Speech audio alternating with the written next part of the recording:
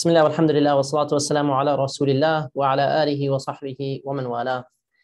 Apologies, I'm not sure what happened. I just got into the room with all of you as well. Bas khair inshallah. May Allah subhanahu wa ta'ala accept from all of you.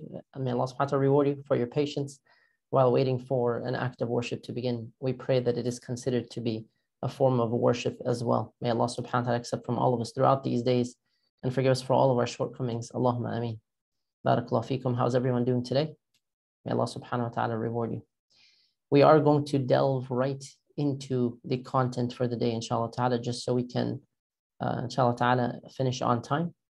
And if you recall, during our last session, we completed 5 principles from the Tafsir of Surat Muhammad. And today, inshallah ta'ala, we will continue with ayah 18 onwards. So if you will, go ahead and open up your translation or Quran.com, ayah 18 onwards, inshallah ta'ala. Bismillah. Allah subhanahu wa ta'ala says, فَهَلْ يَنْظُرُونَ إِلَّا السَّاعَةَ أَن تَأْتِيَهُمْ بَغْتَةً. Are they waiting for the hour, meaning the end of times, to come and take them by surprise? فَقَدْ جَاءَ أَشْرَاطُهَا. Some of its signs, its indications have already arrived. They've already come, they've already manifested. فَأَنَّ لَهُمْ إِذَا جَاءَتْهُمْ ذِكْرَاهُمْ. Once it actually befalls them, will it not be too late to be mindful, to then turn to Allah? So you want to plant as much good as you can and not neglect turning to Allah subhanahu wa ta'ala while all these signs are around us, reminding us of the end of times, and initiate as much good as you can. We're all travelers and we're all going to depart. We are all travelers and we don't know when we will depart. And we think about here the emphasis on knowledge and action when the Quran, where Allah subhanahu wa ta'ala tells us throughout the Quran about the hardships of as-sa'a, or the difficulties people will face, or the signs of the Day of Judgment. We are always reminded to focus on the knowledge and the action. And so here you have an emphasis on that as well, that they're going to be regretful they didn't put in the right amount of effort when they had the chance, before it was too late.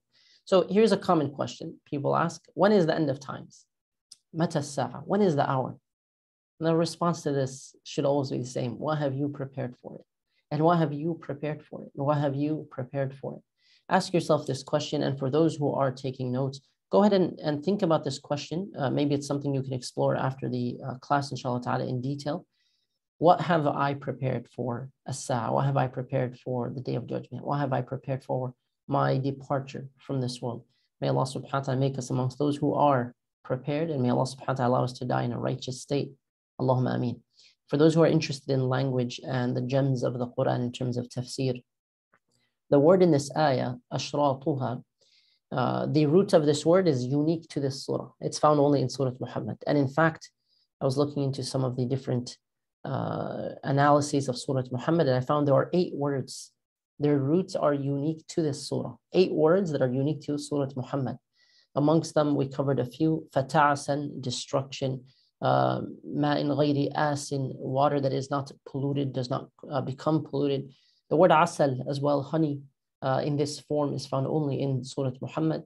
And then we have here ashratuha. Ashratuha, the indications or the signs of the Day of Judgment. One of the most interesting topics that people are always studying. One of the first things people get into, they become fascinated by it. How many of the signs have passed? How many signs remain? What are the major signs? And so on and so forth.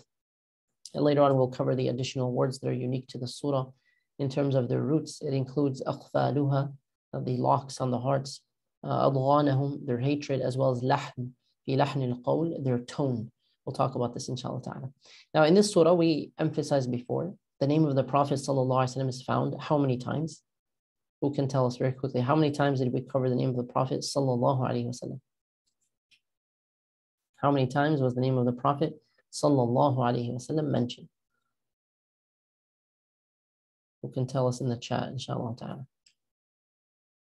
How many times is the name Muhammad found in this surah? It's a good guess, Jamal. It's not 3. May Allah subhanahu wa ta'ala bless you. So the name only in this surah. The explicit name of the Prophet sallallahu alaihi wasallam, Muhammad, only in this surah. 1 time. Jazakumullah khair. It's found only 1 time. Jazakumullah khair, Sister Ghada. And the root of the name of the Prophet sallallahu alaihi wasallam, for those who are asking, like, what are the roots? We're referring to the trilateral roots here. So the three letters, which in English would be translated as HMD. Hamd, for example, Mahmud, and Al-Hamid, all of that. The words in the Quran which are derived from this root appear 63 times throughout the Quran. 63 times words that are derived from that same root, including the name Muhammad, sallallahu alaihi wasallam, 63 times. And of course, that is kind of interesting. Now that I think about it, the Prophet sallallahu alaihi wasallam lived for 63 years, subhanAllah. Okay, so this is about the signs of the Day of Judgment. The principle here that we are taking is what have I prepared for it? What have I prepared for it? Am I prepared? So this is the question of preparation.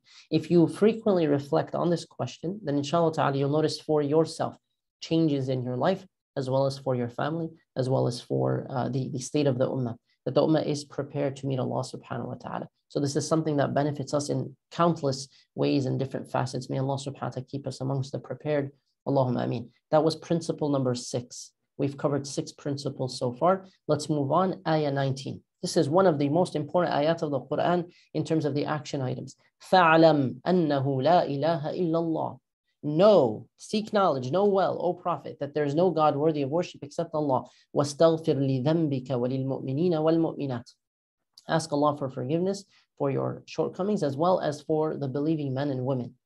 وَاللَّهُ يَعْلَمُ مُتَقَلَّبَكُمْ وَمَثْوَاكُمْ. Allah subhanahu wa ta'ala knows مُتَقَلَّبَكُمْ, meaning your movements, and مَثْوَاكُمْ, your places of rest. فَعْلَمْ is the first word here. What is this? It is a command. There's an amr here. فَعْلَمْ. One of the greatest blessings of Allah upon us is that we have the ability to know, to learn. And also, one of the greatest blessings of Allah subhanahu wa ta'ala as human beings is our ability to understand. Conceptual thought is unique to human beings. At this capacity, you see nothing else in the world that has that cognitive capacity, that ability to know, to think with conceptual thoughts like that. Knowing Allah subhanahu wa ta'ala with true knowledge, what does it lead you to? It leads you to realizing immediately the right of Allah. It leads you to realizing who Allah is. Allah is Ar-Rahman, Ar-Rahim. Allah is Al-Wadud, the loving. It leads you to recognizing وَلَا يَظْلِمُ رَبُّكَ أَحَدًا. Allah will never oppress any of His creation. So you'll never have that question of the problem of suffering. Why? Because you know who Allah is. That knowledge protects you and helps you in times of hardship. It helps you in times of temptations. It helps you when you need to put in effort to do acts of worship, all the different applications of sabr. And many people go astray, and they come to us with questions about Islam or doubts about Islam. And when we get into the details and we start hearing why, I'll ask a few questions. I'll find out what your concept of God is completely wrong. And you took that wrong concept of God and built the rest of your foundation, all the negative assumptions about God, based on the wrong notion of who God is. And sometimes this is due to Christianity, sometimes due to atheism, sometimes it's due to Greek mythology. It could be a number of different factors. But people go astray when they have the wrong idea of who Allah is. People go astray when they have the wrong idea of who Allah is. People go astray when they have the wrong idea of who Allah is. So make sure your concept of Allah subhanahu wa ta'ala is based on what He says about Himself, based on the study of the Quran and the authentic hadith. Fa'alam, know, is a command to all of us. What are we doing right now? Alhamdulillah, we are seeking knowledge. La ilaha illallah. This is your success.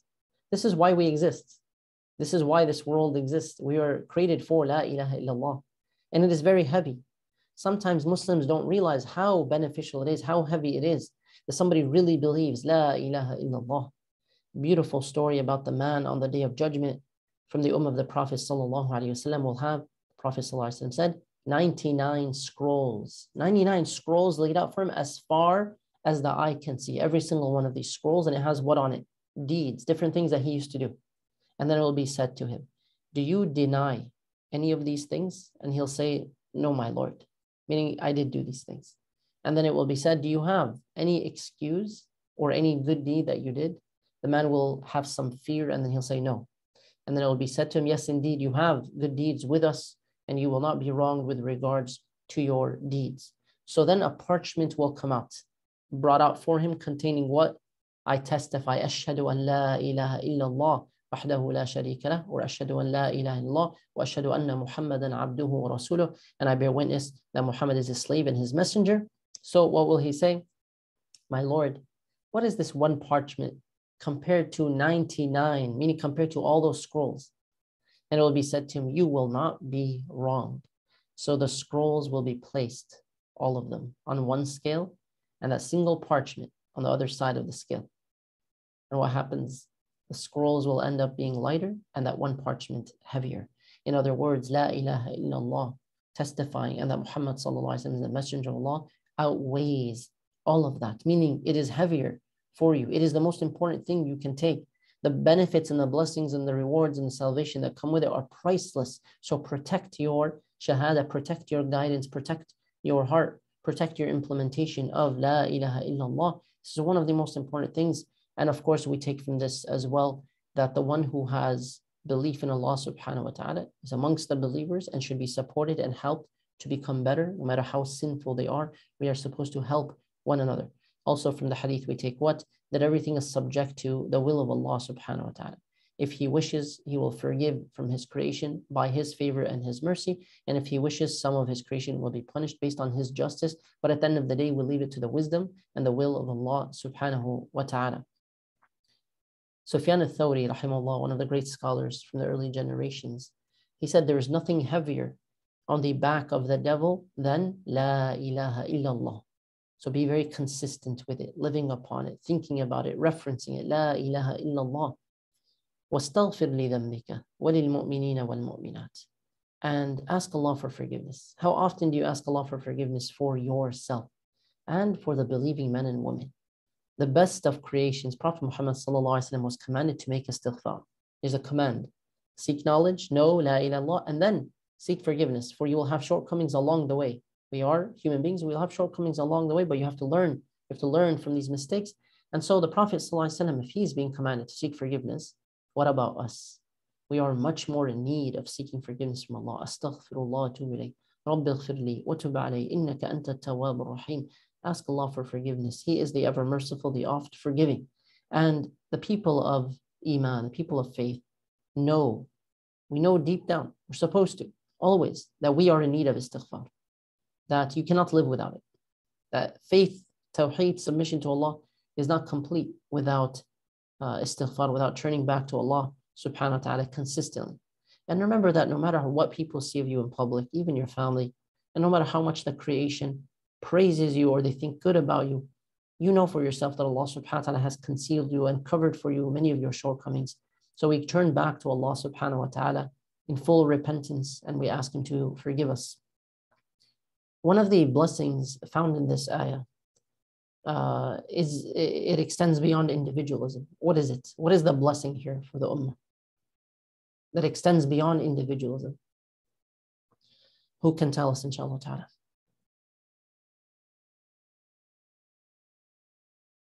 What is the blessing in this ayah that extends beyond individualism?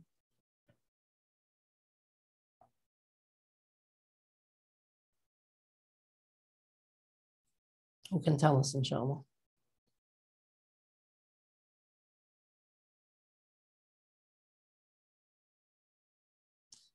So one of the blessings of this ayah, yes, Jazakumullah khairan Maiza. You're asking for forgiveness for others as well. It's a command. And by asking Allah subhanahu wa ta'ala to forgive others, you are benefiting because the angels respond and say the same to you. And the rest of the ummah is benefiting as well. So think about how many of your sins are erased because of this constant dua that other Muslims are making. Those who are living now and those who will come later on, inshallah ta'ala, who make this dua. Oh Allah, forgive the believing men and women, those who are living and those who have passed away. الأحياء منهم والأموات اللهم اغفر للمؤمنين والمؤمنات الأحياء منهم والأموات, those who are living and those who passed away. In fact, action item here, the Prophet ﷺ said, whoever asks Allah for forgiveness on behalf of the believing men and women, Allah will write for you a good deed for every believing man and woman. Meaning what? You will have hasanat equivalent to the number of believers you just prayed for. Think about the quadrillion hasanat that comes with that one act of worship. There's also something else that we are supposed to take from this. If you are required to make dua to Allah to forgive the believing men and women, what else does this tell us about the notion of ummah, concept of community?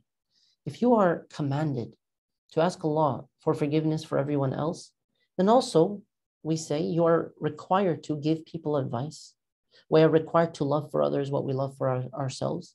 We are required to hate for others what we hate for ourselves. We are required to admonish others, give them the beneficial reminders that they need. We're required to give people the benefit of the doubt. We're required to forgive one another as well, not just ask Allah to forgive them, to forgive one another. We are required to prevent others as much as we possibly can from falling into sin, obviously in a way that is suitable and applicable, and trying to bring people to gatherings of goodness, to gatherings of unity, all for the sake of Allah subhanahu wa ta'ala, and to make sure that our hearts are purified. Seek forgiveness for others, and also work on bringing people together and wishing the best for other Muslims. Sometimes, may Allah forgive us, sometimes we hear like a Muslim say, man, these people, these Muslims that do X, Y, Z, and they'll start like insulting a group of Muslims. They're like, why? Why not ask Allah to guide them? Why not wish good for them? Allah subhanahu wa ta'ala guided you. You're doing good. Alhamdulillah, Allah concealed you. Make dua for their guidance. Don't curse them. There was a Sahabi who was committing a sin, and he learned from this. He was committing a sin. And some of the other companions heard about this. So a random man, I'm not sure which companion said this, somebody basically cursed him. May Allah curse you for committing this sin. Prophet ﷺ said, don't make dua against him. Don't help, basically, don't support his devil against him. No, pray for that man's guidance. In other words, don't be another reason for the devil to overcome that man. No, support your brother, support your sister. So from this ayah, we take a number of things. Again, seek knowledge, know, because it will protect you, it will liberate you from the darknesses of this world. And that is the knowledge of Tawheed, the true knowledge of who Allah subhanahu wa ta'ala is in terms of the names and the attributes, in terms of the Quran and Sunnah. And then number two is to seek forgiveness for others and be a source of goodness for other Muslims. Ayah 20 and 21 together. وَيَقُولُ الَّذِينَ آمَنُوا لَوْلَا نُزِّلَتْ سُورَةٌ. The believers say, if only a surah were revealed. What are they talking about here? A surah was revealed allowing self-defense. فإذا أنزلت سورة محكمة وذكر فيها القتال رأيت الذين في قلوبهم مرض ينظرون إليك نظر المغشي عليه من الموت فأولى لهم. When a precise surah is revealed in which qital, fighting, is explicitly mentioned, you see those with sicknesses in their hearts staring at you like someone who is basically on the verge of death. And it would have been better for them. Meaning what?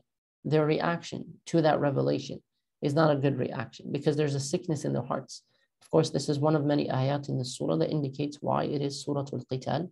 Remember the context we spoke about? The Muslims were being attacked, and this is before the Battle of Badr that was coming soon. And so I guess a question here we can ask very quickly. For those who are paying attention and taking really good notes, the sickness in their hearts that's referenced here in this ayah, it's referenced in a different form in a previous verse. What do you think it refers to? What is one reference to a sickness in the hearts that was mentioned before? A reference to the sickness of their hearts, these individuals, that was referenced previously. So these are individuals who basically said, when they heard the believers say, if only there was a surah that allowed self-defense or allowed, fighting.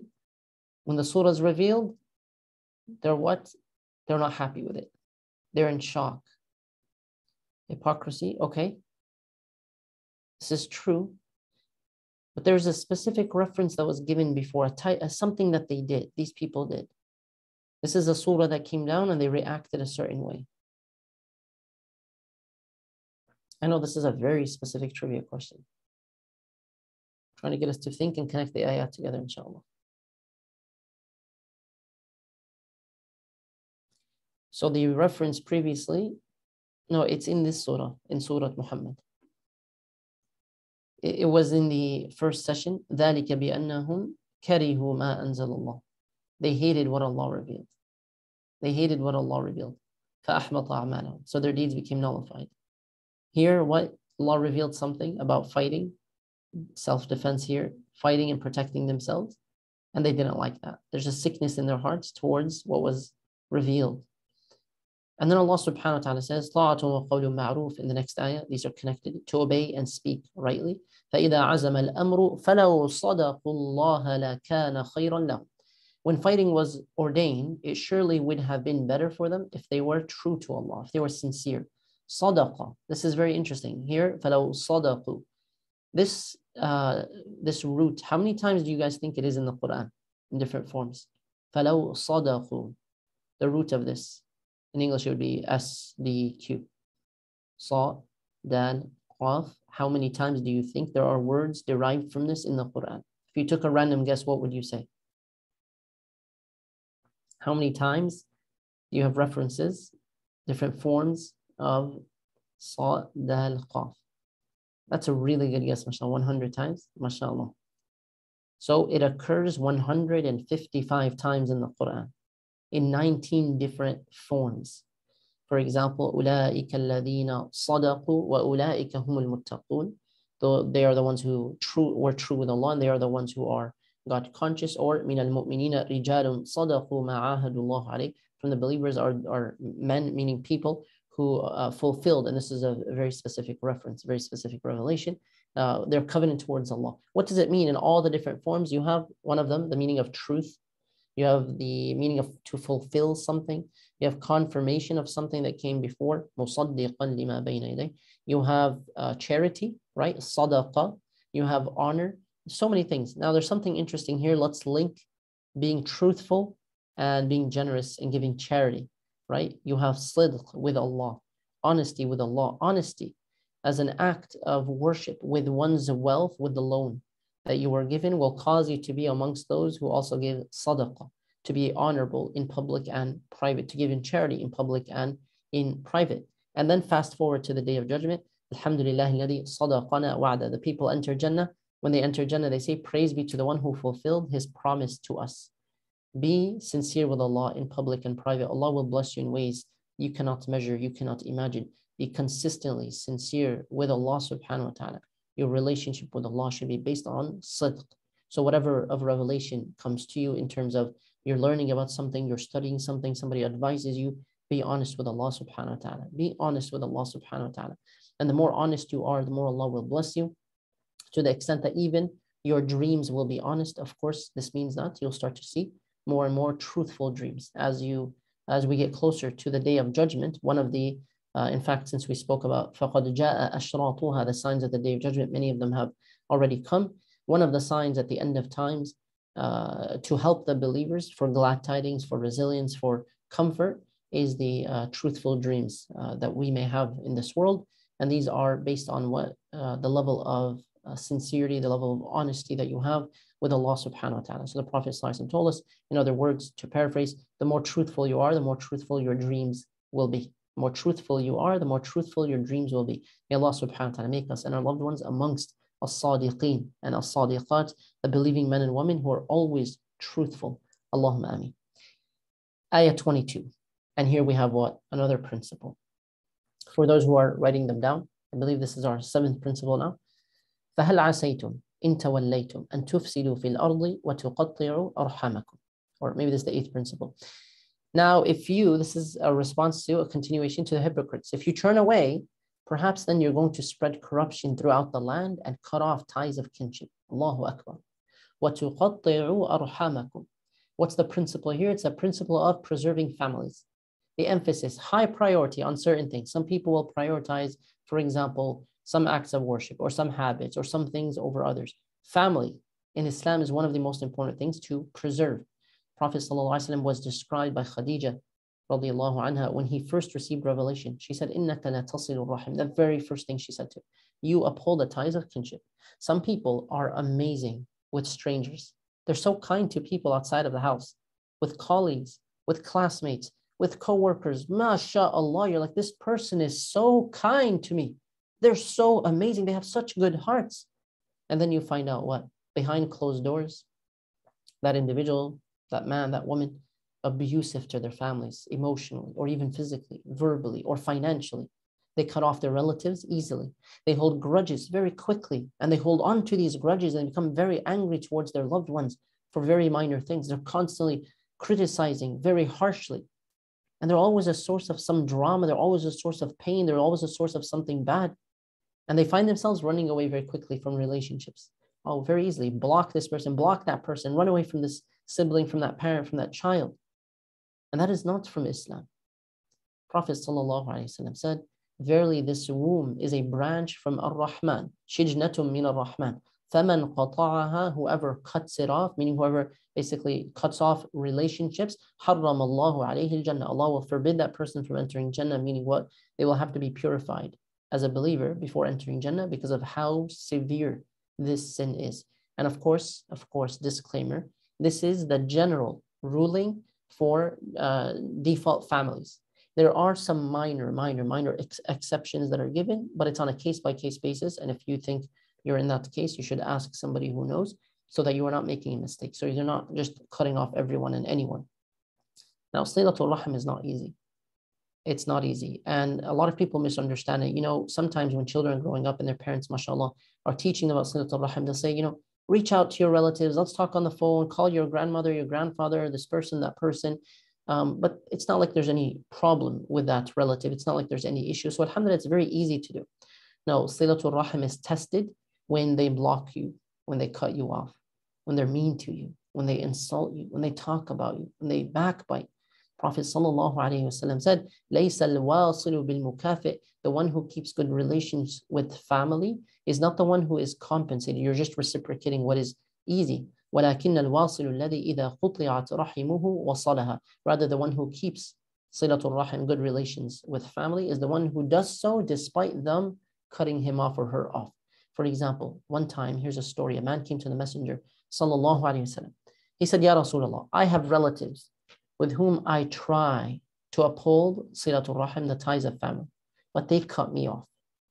I treat them well, but they treat me badly. I'm very easygoing and forbearing with them, but they're very harsh with me. A lot of people can relate to this.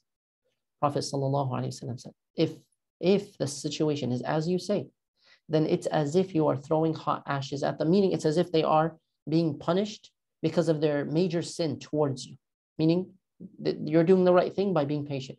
Allah will be with you as a supporter. Allah subhanahu wa ta'ala will be with you as a supporter, meaning against them, meaning you're doing the right thing so long as you remain in the state, meaning don't stoop to their level. Don't also become harsh and rude to them. Don't treat them how they're treating you. You treat them better. You are the one who wants to uphold the ties of kinship.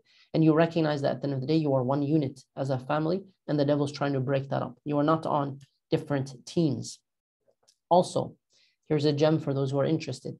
Prophet ﷺ told us, verily the quickest act of obedience to be rewarded is to maintain family ties, even if the people of the household are wicked, such that it will grow their wealth and increase their numbers if they maintain family ties. And no people of a household maintain family ties and then remain in need, meaning there's always going to be some blessing for them in some way. Inna ajala ta'ati thawaban silatul rahim. And also the opposite. Another hadith, there's no sin that deserves quicker punishment from Allah subhanahu wa ta'ala for the one who does it in this world along with what is prepared in the akhirah, than to transgress and to cut off the family ties. Al-baghi, to cross lines and limitations, wa qati'at rahim, and the one who cuts off family ties.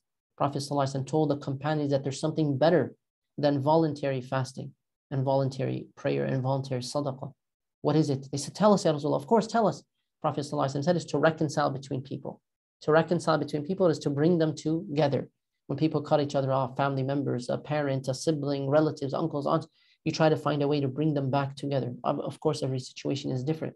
Prophet ﷺ said the corrupted relationships between people is the haliq, or the razor, meaning what? It's harmful. Doesn't mean it's physical here. It means it is very harmful. May Allah subhanahu wa ta'ala protect us and guide us. Allahumma ameen. Prophet ﷺ said the son of Adam does not act with anything better than the salah and to reconcile between people and good character. May Allah subhanahu wa ta'ala make us from amongst the people who bring the hearts together. We know that today many families are breaking apart. People will either easily cut each other off and say, you know what, that person's rude, I'm never going to talk to them again. Yep, that's not a stranger to you. It's a family member. Find a way to fix the situation. Find a way. Idfa billati hiya ahsan, for example. Right? Repel evil with that which is better. Sometimes we're thinking about, oh, my right, I don't want to be talked to like that way. I don't want to be on the receiving end of this or that. If there's a way to change the situation, it would be more ideal than to end the situation. However, of course, disclaimer, there are exceptions to this, and there are cases where somebody is justified in being distant from a relative or a family member. But if you're not sure about your situation, then always ask. Families are in decline all across the world, especially in Western countries. People are becoming more individualistic and less patient with one another. People are now cutting each other off very quickly for things that previously they would have learned to overcome or figure out or find treatment for, or therapy, or mediator, somebody to get in between and help out. Prophet ﷺ said, the best of you are those who are best to their families. The unit of the family is the unit of society, the unit of the Ummah. The shaitan works to break up families. One of his major goals, may Allah protect us all, Allahumma ameen. How you deal with people outside of your house is not who you really are. It's part of it, but it's not the crux of it. Who you are is reflected by how you treat your family behind closed doors. Your family has the greatest right upon you. Your family has the greatest right upon you. Prophet ﷺ said, and we'll end on this note in terms of this discussion, whoever would like for his rizq, your provisions to be increased and your life to be extended, should uphold the ties of kinship. This means in terms of qadr, it was written in advance that so-and-so decided to basically increase their rizq and their lifespan by being a person of silatul rahim. So whenever you can, spend time reaching out to your relatives consistently, bringing the hearts of people together and trying to envision constantly a situation in which there is reconciliation. May Allah subhanahu wa ta'ala protect us and guide us and bring our hearts together. Allahumma ameen. And may Allah forgive us for all of our shortcomings. Allahumma ameen. About these individuals, Allah subhanahu wa ta'ala says about the hypocrites who cut off family ties and spread corruption in the world. أُولَٰئِكَ الَّذِينَ لَعَنَهُمُ اللَّهُ. These are the ones Allah condemned. فَأَصَمَّهُمْ وَأَعْمَى أَبْصَارَهُم. They were caused to be deafened and basically blinded in terms of actually seeing the truth. They chose that path. And then to connect that, subhanAllah, to another thing that deals with the state of the heart, because these are people who corrupt the world. So the principle, again, for that last one, for ayah 22 and 23, was to preserve family ties. Make that a major goal, and you'll notice the happiness and blessings that come with it for yourself and for the entirety of the ummah, inshallah. Verse 24 is our next principle. What number is this principle-wise? We've covered 5 in previous sessions, and today I believe this is maybe our 4th already. Alhamdulillah, we are number 9. Locks upon their hearts. أَفَلَا يَتَدَبَّرُونَ الْقُرْآنَ أَمْ عَلَى قُلُوبٍ أَقْفَالُهَا. Do they not reflect on the Quran, or are there locks upon their hearts? We all say, and right now you're studying tafsir, we all say we believe in the Quran. Great, alhamdulillah. And that we see the world through the Quran, alhamdulillah. And then the question is, how often do we connect to it? How often do we learn it? How often do we study it and reference it and think about it? Are there shackles upon our hearts? Meaning, if you are not reflecting on the speech of Allah, and you're not connecting to it, and you're not moved by it, then look at the state of your heart and be very, very, very concerned for it. Do you not seek to ponder the Quran? It gives you the keys to success, the pathways to salvation, the warnings and the glad tidings, the balance that you need emotionally and psychologically, the rituals that you need to practice, the history as well. May Allah subhanahu wa ta'ala bless us and forgive us. Allahumma ameen. Imagine a door with a lock on it. Behind this door are all the most magnificent things in the world. And you're like, man, forget billions of dollars. If I can get behind that door, I can just be the happiest and most successful person. But you choose not to use the key that you have. You ignore the lock. So to unlock it is for you to be connected to the Quran, spiritually, emotionally, psychologically, and of course through its recitation. And this indicates that there are many people who see the signs of Allah, but they are not moved by it. They refuse to accept it. And then we're not talking just about non-Muslims here. This is the reason that many Muslims will see and know the signs of Allah, and they'll ignore them. Their hearts are not affected. May Allah protect us all and grant us pure hearts. Allahumma ameen. It's as though there's a partial lock or a block on that heart. And a sign of the shackle is that we are no longer connected to the Quran, that we abandon its recitation, that we abandon tadabbur, to reflect on the Quran. This is one of the reasons you'll notice this year, alhamdulillah, in the last few years, there have been so many organizations and institutes trying to teach people not just the tafsir, but to also reflect more on the Quran. You notice, for example, with Yaqeen Institute, 30 for 30, mashallah, beautiful program that's run every year. You have, alhamdulillah, Al-Maghrib Institute last year as well, the Quran Reflections, and this year as well, the Quran Reflections at the ICD locally, alhamdulillah, and local masajid as well. We've had tafsir classes with reflections for many years, alhamdulillah, and we're continuing because we need to constantly protect the state of our hearts. May Allah subhanahu wa ta'ala accept from all of us. Yes, specific classes as well through Al-Maghrib Institute, including ART, including Quranic Vibe, I believe, Sheikh Saad, and other courses like that. Alhamdulillah. Barakallahu feekum. So The question is, what do I do about it? If I feel like my heart is partially blocked, what's the cure? The cure is the very Quran itself. To connect to the truth is to study the Quran, to be moved spiritually, to read it knowing that it's speaking to you, that Allah is speaking to you. It awakens dead hearts and reinforces the living ones. And it protects those seeking protection as they go about life with all of its hardships and its temptations and the need for resilience. The believers are those who, when Allah is mentioned, they find their hearts moved. وَجِلَتْ قُلُوبُهُمْ وَإِذَا تُلِيَتْ عَلَيْهِمْ آيَاتُهُ زَادَتْهُمْ إِيمَانًا. This is the verse we recited in the Taraweeh prayer yesterday, subhanAllah. When they recite the Quran or the Quran is recited upon them, it increases them in iman. وَعَلَى رَبِّهِمْ يَتَوَكَّلُونَ. And they put their trust in Allah. Studying the Quran will increase your tawakkul.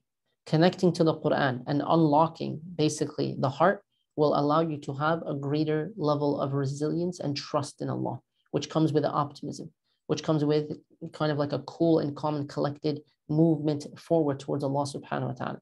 وَعَلَى رَبِّهِمْ يَتَوَكَّلُونَ. There's a story here about an example of a man who wants to commit a sin. And someone said to him as advice, because they saw he's about to commit the sin, have taqwa of Allah, ittaqillah, fear Allah subhanahu wa ta'ala. Meaning, how can you do that? Fear Allah subhanahu wa ta'ala, ittaqillah. And his heart was moved by that, meaning he abandoned the sin. He abandoned the thing that he was going to do. Are we doing the same thing today? When somebody comes to you and says, fear Allah, somebody advises you, when somebody sends you a message, when somebody sends you a hadith, somebody says you're not supposed to be doing that, or does the ego, the kibr, the arrogance kick in and the person says, you fear Allah? No, we're supposed to be receptive to nasiha because we care about improving. We care about becoming better. Thank you, Jazakumullah khairan, for the advice. At the very least, just thank the person and move on. And then think about it later. You know what? Maybe there's something I need to change. Maybe there's something that I need to do differently. The believer does not reject the advice or the revelation. Because if you reject people's advice frequently and you get very defensive and so on and so forth when you're actually doing something wrong, you should be worried that maybe you're doing the same thing with the Quran. Maybe you're also rejecting those commands. When the Quran comes to you, the ayat and the hadith, you're thinking, what of an excuse? You're justifying, you're ignoring. May Allah subhanahu wa ta'ala protect us all. Allahumma ameen. So the believer is the one who submits to the revelation, conforms to the revelation, and does not try to change the revelation to conform to his or her desires. That you're not trying to change Islam to suit you, as many people are doing today. And many people are learning from the downfall of Christianity and the increasing forms of liberalism in society and secular and atheistic movements.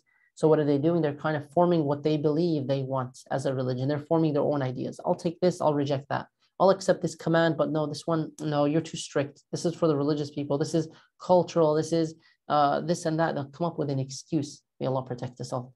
Conform your desires to the revelation of Allah subhanahu wa ta'ala. And know that it will increase your piety, increase your iman, increase your tawakkul. And brothers and sisters, if you ever recite Quran in front of anyone else, be sincere, knowing that it could have an impact on their hearts. Be sincere. If you are a qari, if you are an imam, if you teach your siblings, your family, your sisters, if you're with other brothers or other sisters at halaqat, remember the level of sincerity that is required when you recite Quran in front of others to also benefit other people. You want their hearts to be moved for the sake of Allah, as you want your heart to be moved as well. May Allah subhanahu wa ta'ala accept from all of us. Allahumma ameen. And then there are two verses here together. So the principle that we just covered, just to be clear, the ninth principle is to connect to the Quran, unlock your heart, unlock your heart. Locks upon their hearts are things we want to remove. Jazakumullah khairan, Sister Maiza, for sharing that story reference as well. Doing dhikr before, subhanAllah, somebody committing a sin. May Allah subhanahu wa ta'ala protect us and guide us. Allahumma ameen. Ayah 25. إن الذين ارتدوا على أدبارهم من بعد ما تبين لهم الهدى الشيطان سول لهم وأملى لهم. Those who relapse into kufr after Islam came to them, after they were guided. It is the devil that tempted them and lured them with false hopes. ذلك بأنهم قالوا للذين كرهوا ما نزل الله سنطيعكم في بعض الأمر سنطيعكم في بعض الأمر والله يعلم إسرارهم. That's because they said privately to those who also hate what Allah revealed. Remember the people that we referenced before? They hate what Allah revealed. So there's something wrong in their hearts. It's not wrong with revelation. It's a problem with the heart. They would say to these individuals, we will obey you in some matters. But Allah knows what they are hiding. Brothers and sisters, nothing is hidden from Allah. Nothing is hidden from Allah. Nothing is hidden from Allah subhanahu wa ta'ala. If you want to write down 5 different forms of being witnessed, go ahead and write these down. You are witnessed, for example, by people, right? Sometimes people will see you. So you testify for or against other people on the Day of Judgment. Number one is people. Number two is the environment, right? The earth itself will testify for people on that day. So if you read Quran, you're out walking in nature, you're hiking the mountains and you're making adhan, you're reading Quran, we hope that the environment will testify for you on the Day of Judgment. The ard itself will testify. Number three is your body, your hands. And this is mentioned many times in the Quran, like in Surah Fussilat, about the details, especially for those who are evil, that their body will testify against them, will speak, in fact, against them. Number four are your angels recording your deeds. And number five, Allah subhanahu wa ta'ala is a witness over you. وَكَفَى بِاللَّهِ شَهِيدًا. And that should suffice for you. 5 different forms of being witnessed. Is that not enough to change? Is that not enough to become a better person, to have some ihsan? May Allah guide us and protect us. If you would change when people are watching, or when you know your body will speak, or we know there are cameras. For example, many people in this era of Zoom in the last 2 years, subhanAllah, I remember when everything first went online, many students were struggling, especially middle school students. Like, this is a major responsibility. You can't expect many students to sit down, have their cameras on, take notes, and actually pay attention. A lot of students had their cameras off. In fact, some students turned their cameras off after they logged in, and then they went to sleep. So one time, one kid, inshallah, he logged in, so his attendance is there, and turned off his camera. Everyone's cameras were off except the teachers, and then he went to sleep on the bed right behind his laptop. And then his younger brother walked into the room, mashallah, a little troll, and then I guess he turned on the camera somehow. Turn on the camera and the mic, and now the entire class is watching this kid sleeping on the bed. Allahul Musta'an. How do you act when you know you're being watched? How do you act when you know the camera is on? You act differently. As soon as you turn off the camera, you're a different person. La ilaha illallah. But different here in one sense of privacy, and then there's a difference here in terms of sinfulness. May Allah protect us and guide us. Remember, Allah is always watching. And remember the different forms of being witnessed. Your angels are recording constantly. Verse 27. فكيف إذا توفتهم الملائكة يضربون وجوههم وأدبارهم. And then 28. ذلك بأنهم اتبعوا ما أسخط الله وكرهوا رضوانه فأحبط أعمالهم. Wallahi, this is so heavy and frightening, brothers and sisters. How horrible will it be for these individuals when the angels take their souls, hitting their faces and their backs? La ilaha illallah. What are these angels referred to as in the Quran? Does anyone remember? The angels that take the souls and are very severe, the angels of punishment. Who can tell us what they're called? So these angels are hitting the hypocrites, they're hitting them in the face, and they're hitting them on their backs as well. These angels are referred to as, not Munkar and Nakir, that's a really good guess, Jamal. Munkar and Nakir is in the grave. These are the angels that are taking their souls. And it's going to be a very severe taking. These are An-Nazi'at. Surah An-Nazi'at, the very opening. An-Nazi'at, these are the angels that take with that force. Why are their backs being beaten as well, or hit as well? Why are their backs being hit? Their faces because they insulted the truth and they were very corrupt and they turned other people away from it. Their backs because they turned their backs on the truth. They turned away after the truth came to them. Right? These are the ayah talking about the one who received guidance and then they turned away from it. They rejected it. La ilaha illallah. Allah subhanahu wa ta'ala tells us what about them in ayah 28. That's because they follow whatever displeases Allah. And they hate whatever pleases Allah. So He rendered فَأَحْبَطَ أَعْمَالَهُم. Wallahi, this is frightening. Brothers and sisters, pay attention to the state of your heart. Notice what Allah says here in just these 2 heavy words. وَكَرِهُ رِضْوَانَهُ. They hate the things that are pleasing to Allah. They hated pleasing Allah subhanahu wa ta'ala. That is a sign that the fitrah is corrupt. The acts of worship that you do, especially as we enter these 10 nights of Ramadan, may Allah bless us all and accept from us. These acts of worship, think of them as a way for you to love what is pleasing to Allah. Allah is pleased with you. Allah loves you for what you're doing. Allah appreciates your acts of worship. So keep doing them and love these things consciously. Think about how much you love these acts of worship, and that will help you to improve the quality of your salah and your siyam and every act of worship. That you will love to do the things that are pleasing to Allah. That's how you fight your nafs. That's how you purify the fitrah. Up to this point, ayah 28 of the surah, there are 10 characteristics that are mentioned about the people of evil, about the disbelievers and even the hypocrites that are referenced. 10 different characteristics. And I'll list them here for you for those who are actually interested. In fact, rather than going through all of them, they reject the truth. They deter others from the truth. They hate what Allah revealed. They have locks upon their hearts. They mock the believers. They assume they don't need Allah subhanahu wa ta'ala as their mawla. Number 7 is they said that they would follow only in some matters, meaning they're accepting, rejecting, messing around with the religion. They assume Allah won't expose them. They cut off family ties and their deeds are nullified. فَأَحْبَطَ أَعْمَالَهُم numerous times.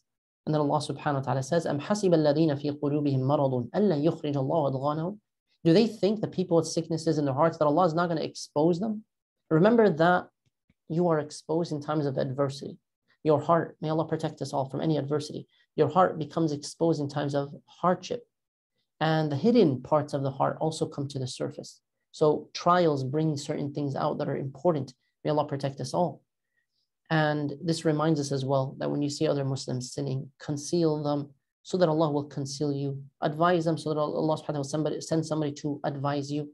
There are many examples of brothers and sisters in many communities who have told us their stories and said, sometimes I'll be in a new masjid or I'll go to the masjid and it's very cliquey, it's very judgmental. People are constantly talking about personal details, constantly talking about each other, and it's very hurtful, and they're doing this and that. They're revealing things about others. Did you hear what she did? Did you hear the brother who stopped praying? Did you hear the sister who took off her hijab? Did you hear about this person who ran away or has a boyfriend or a girlfriend? Did you hear? Did you hear? So they start passing around these discussions in which there is no benefit to your akhirah in mentioning somebody else's situation. You go to that person if you know them and advise them. But don't expose their flaws to other people. May Allah protect us. May Allah conceal us. May Allah subhanahu wa ta'ala forgive us. Allahumma ameen. And may Allah subhanahu wa ta'ala make us from amongst those who benefit from what we hear. Conceal for others and Allah subhanahu wa ta'ala will conceal you. These are, of course, references to individuals who are exposed. And then finally, ayah 30 here, Allah subhanahu wa ta'ala says, وَلَوْ نَشَاءُ لَأَرَيْنَاكُمْ فَلَعَرَفْتَهُم بِسِيمَاهُم. Had Allah willed, He would have exposed these people to you, O Prophet. وَلَتَعْرِفَنَّهُم فِي لَحْنِ الْقَوْلِ. And you would have known them by their appearance, but you will surely recognize them by the tone of their speech. وَاللَّهُ يَعْلَمُ أَعْمَالَكُمْ. And Allah fully knows everything that you are doing, O people. The more iman you have, and the more you sharpen your intellect, you will notice increasing with it is what? Your firasa. Allah will bless you with firasa, the ability to distinguish truth from falsehood and light from darkness. Sometimes even to be able to notice on the faces of people who are lying and deceiving and hurting Muslims, you'll be able to notice certain things, that there's a goodness in this person. Of course, this doesn't mean you can see behind the scenes or anything like that. We're talking about the highest levels of firasa and the intuition that comes from Allah subhanahu wa ta'ala. And then finally here, and we'll end on this note, ayah 31, وَلَنَبْلُوَنَّكُمْ حَتَّى نَعْلَمَ الْمُجَاهِدِينَ مِنْكُمْ وَالصَّابِرِينَ وَنَبْلُوَ أَخْبَارَكُم. We will surely test you, O believers, to see, to prove those of you who truly struggle in Allah's cause. Brothers and sisters, I'm not going to go into detail in this ayah, but as we are delving into the last 10 nights of Ramadan, push yourself. And remember, every day you're given life in this world is an opportunity to be tested. Now, a test here does not mean difficulty. Of course, the test here is to see who's going to do good, right? الَّذِي خَلَقَ الْمَوْتَ وَالْحَيَاةَ لِيَبْلُوَكُمْ أَيُّكُمْ أَحْسَنُ عَمَلًا.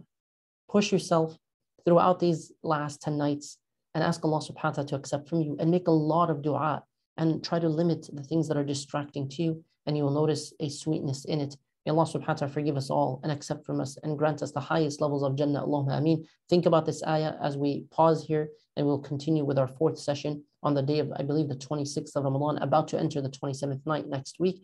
And so that will be a very prime time, inshallah ta'ala, to end on a high note with a conclusion, a finale, a summary, and then inshallah ta'ala, the 27th night of Ramadan. May Allah accept from all of you and bless you. Jazakumullah khairan for your great interactions, for attending as well. And may Allah subhanahu wa ta'ala forgive us for shortcomings. Allahumma ameen. Wa salli lahum ala nabiyyina Muhammad wa ala alihi wa sahbihi ajma'in.